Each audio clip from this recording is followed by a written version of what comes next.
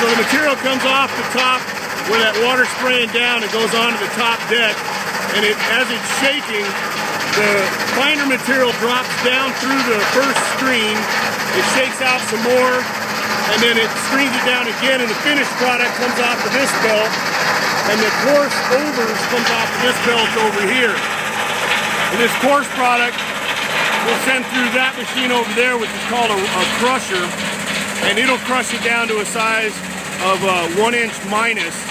And we can take that 1 inch minus and the finished 3/4 inch minus off of this machine, blend it together, and send it to the asphalt plant where they can use 100% of the material that's made.